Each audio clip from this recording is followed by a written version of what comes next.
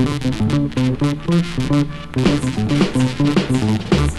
here at Picture Cars East out here in Red Hook, Brooklyn, and I just finished painting one of the finest vehicles that are out on the street right now. It's a Jaguar XKR, and I'm here with the designer himself, Ian Cullum, and I'm here just you know, representing from Brooklyn and getting down for my crown.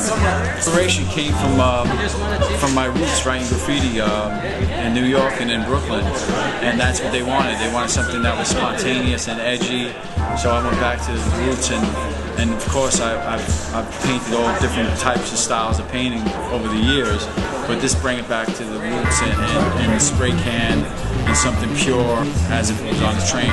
So the inspiration came from the car itself.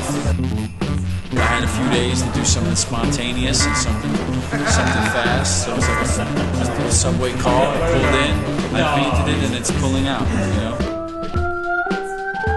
As a designer of the car, I have no problem with that at all, because it's all about extremities. It's all about, you know, bookends, and it's not everybody's taste. I personally love it, and I think it's great fun that we should take something that may be seen as a relatively conservative car as a Jaguar and turn it into something that's very youthful and quite outrageous in many ways. So, and we just did it just to get some reaction.